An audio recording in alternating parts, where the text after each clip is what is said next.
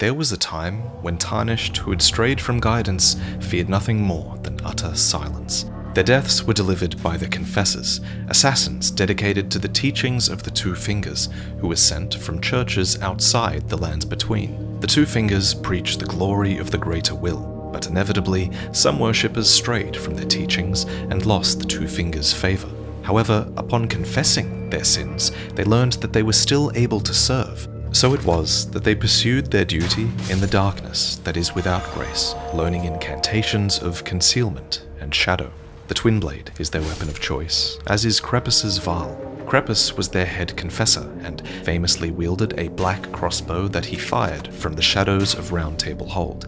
Its black bolts are tipped with scarlet rot, spelling certain death for any Tarnished that stray from guidance, as he once did. So, grace has returned to these confessors, and it has led them back to the lands between. This is why